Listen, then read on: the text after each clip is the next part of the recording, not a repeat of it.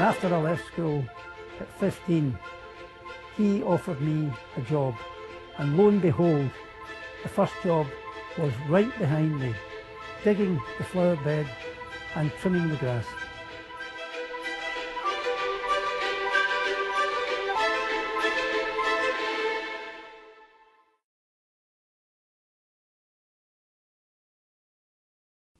Lord McFall, it is lovely to meet you. I'm interested to know, to start with, what your childhood was like. What were those early years like? I was just an ordinary childhood in a Clyde side town where it was dominated by heavy industry, engineering and shipbuilding. Very much a working class community where aspiration, mutual obligation and community was very much the watchwords on that. I went to the local schools, I left school early, I then did a range of jobs that took me here, there and everywhere before returning to Dumbarton, aged 20. As a young person I enjoyed my life then, but there was a lack of direction to it and clarity. So when I got back home, that was the time when I changed my approach. You decided to study chemistry. Why did you make that choice, and where did you hope it might lead you later? Well, I went into education late and I got a second chance. Went to the local night school with the support and encouragement again of Joan, my wife. And I got encouraged at the night school, and it was a science teacher, Dan Mitchell, who taught in Vale Leaven Academy, who was really enthusiastic, and he encouraged me to go in and do chemistry, and I followed that up. So you initially studied chemistry, but there were other subjects that caught your attention as well. I then did a year's study of teacher training. I went into teaching in secondary schools in chemistry, and I did a bit of maths as well, because that was part of my degree. But I felt, given the science degree I had, I wanted to get deeper roots in analysis, and I felt that philosophy was a good subject to give me that. It complemented the science that I had. I then, part-time, went to Strathclyde University to do a Masters in Business Administration. That was a 3-year degree, doing it at night time. And if I remember correctly, the fees were about £700 or £800, and that's when my wife and I fell out a little bit, but she was very patient because it denied the family a holiday when I had to pay my fees for the MBA. Whilst you're teaching as your day job, you're also studying on top of that. You then get involved in politics. Talk to me about that. Well, my friends knew that I had very much an interest in political affairs and in society, and one of them, who was a councillor, asked me to join the local Labour Party and become a councillor. And I said, well, I'll be happy to join the Labour Party, but I ain't going to be a councillor. One, that I had a family with 4 children, and I was in a senior post. So I said that I would go in and assist in the background, and I became chairman of the constituency party. And I suppose what I did in that time was that I was able to appeal to the different factors in the Labour Party and try and keep the car on the road. When you became an MP and you're dealing very much with those local wants and needs, what was that journey like?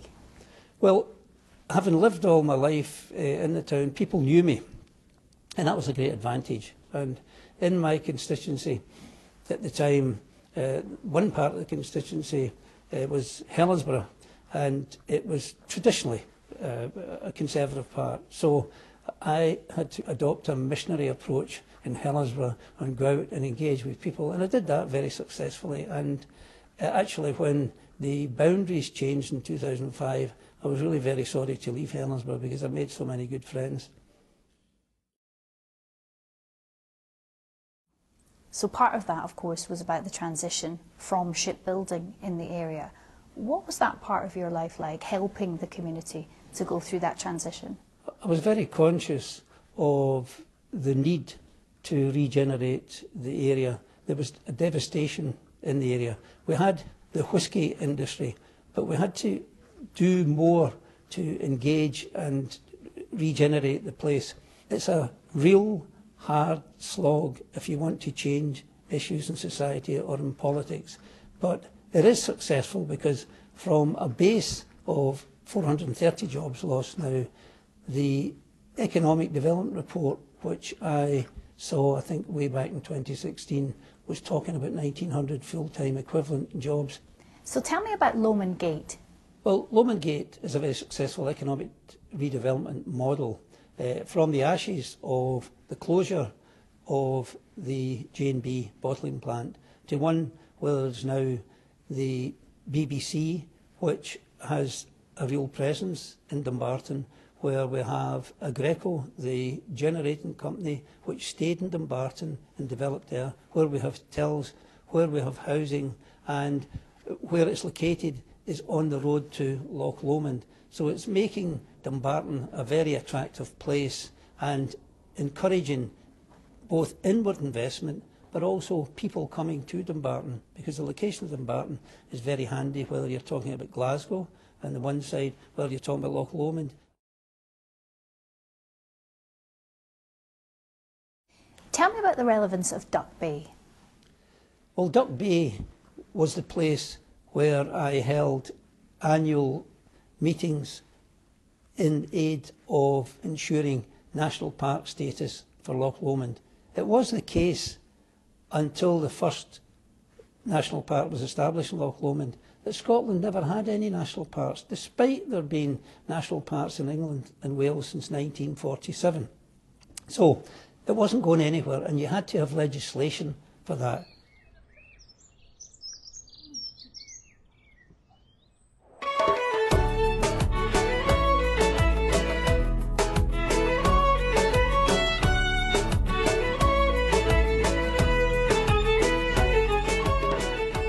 We are at Duck Bay Marina Hotel, and in many ways this was the successful start for the first national park status for Scotland in Loch Lomond. I held conferences every year for over 10 years, and the late owner, Bobby Colley, was very helpful to me in arranging these. We had people nationally and internationally associated with national parks across.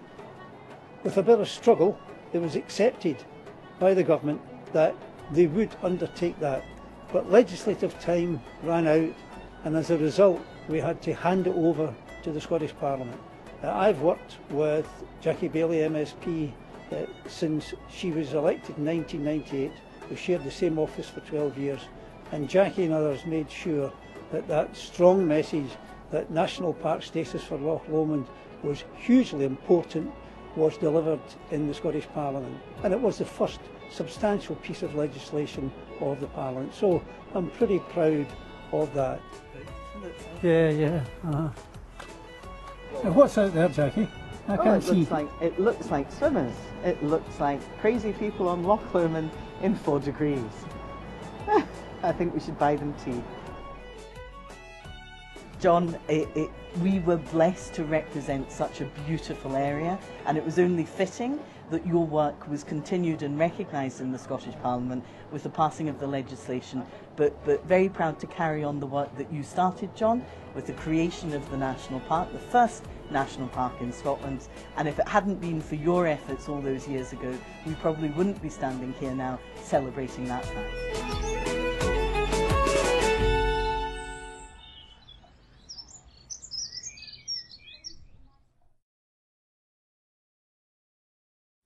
Lord McFall, you were chair of the House of Commons Treasury Select Committee. What happens within that committee? What's its job? Well, essentially the work of the Treasury Committee is overseeing the work of the Treasury and the Chancellor and the Bank of England as well. So very firm engagement with the Chancellor and the Bank of England.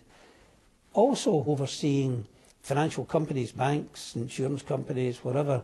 And the third aspect was to build a bridge with the public. Previously, the public would know very little about that because the terminology was so complex. For example, quantitative easing. What does that mean? Essentially, well, it means printing money for the Bank of England and then distributing that. Tell me about how you became a member of the House of Lords. Well, I had almost 10 years as chairman of the Treasury Committee, and I was standing down in 2010, and a month, 6 weeks afterwards, I got a call saying that the government were thinking of putting me into the House of Lords to ensure that the experience I had on the Treasury Committee with finance and economics, it would carry on into the House of Lords. And given that I really enjoyed that job and that aspect of it, and there was a professional development path there, I became a working peer. You helped to set up the Conduct Committee. Tell me a bit about why that committee is really important.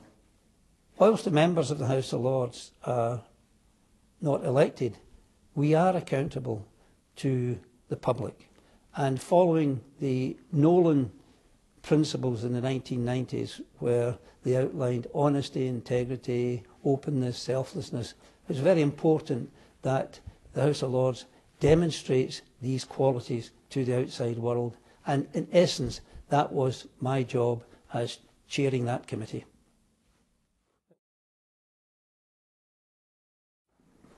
Your role as Deputy Speaker took you through the whole COVID period. What was that like? You know, we found ourselves in a situation where we couldn't meet at all here. And therefore, the question is, how can we keep doing our business from home? So the technological issues and problems that we had to face were really considerable. And we also had to rewrite the rules. And that was a real challenging experience. But at the end of the day, I was pleased to see the Guardian newspaper stating that after 750 years of doing things in the same way, this transformation was so successful that the House of Lords pipped the House of Commons at the post.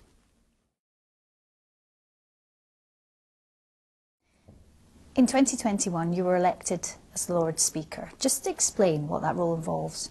In essence, the Lord Speaker's job is, first of all, about procedure and the floor of the House. Secondly, it's about the business manager work. For example, we've got R&R at the moment. Restoration and renewal is a really important part of our responsibility, and we have that obligation for present and future generations to restore the beauty of this iconic building. The third aspect, though, is to ensure that the good work of the House of Lords and the quality and experience of people here is recognised publicly, and that has been difficult in the past, and therefore a part of my approach, my manifesto, was to say we need to reach out, and as a result of that our communication strategy is much wider now. Whilst we are unelected, we have that public duty to explain ourselves to the public, and that's what guides me in that area.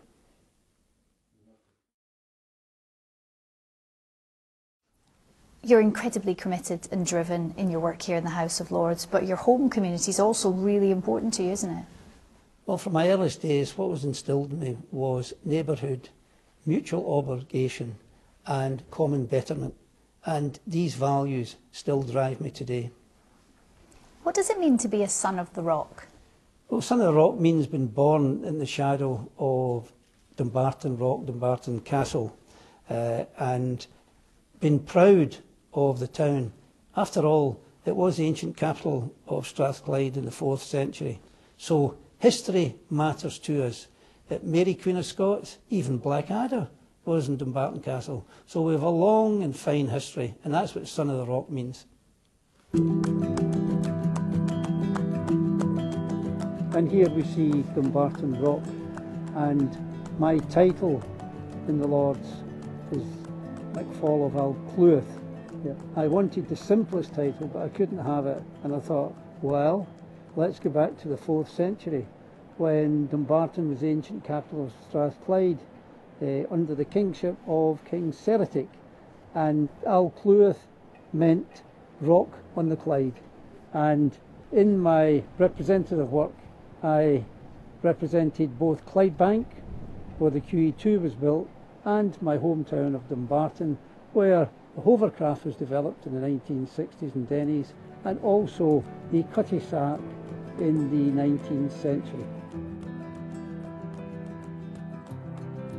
So we're actually standing in what was the Danish shipyard with the boats launching here, and my father worked actually as a plater in Denny's, and I will remember him coming home in the days that they'd launched the ships. It's so sad nowadays to see that that's all gone, and the amount of industry that we lost on the Clyde. And that was very much in my mind when I became the managing director at Polaroid, where we were making all those cameras and film. And I was thinking, under my watch, this is not going to go the way of other companies that have folded in the area. So, John, that was one of the benefits of you working with me and supporting me, was to help influence the parent company to see Scotland as a place to continue to do business when other companies, multinationals, were pulling out, and your contribution there was just immense. Well, I was very much aware of the deindustrialisation that has taken place in our community since the 1960s. So we had to strive to keep employment here, to assist the welfare of the area, and to ensure continuing economic prosperity for the citizens. Yeah.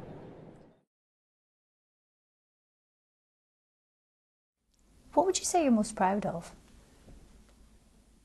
I think I'm most proud of the fact that I have no sense of entitlement, and I strive to keep that, but also that I know who I am, I know from where I come from, and I'm kept on the road on that by my wife and my family, and that's really important to me. Well, we're in Leaven Grove Park, which has been a feature of my whole life. Coming here as a boy to play football, putting, playing tennis, and having lazy summer nights with my friends. My parents had a paper shop nearby, and the superintendent of the parts department was a regular customer. And after I left school at 15, he offered me a job, and lo and behold, the first job was right behind me, digging the flower bed and trimming the grass. And if you want a definition of a local man, local person, then it's me. Married to a girl in the next street, living 500 yards from where I was born, the same distance from where I live now. And Dumbarton is very much my home, and it will never be anything else.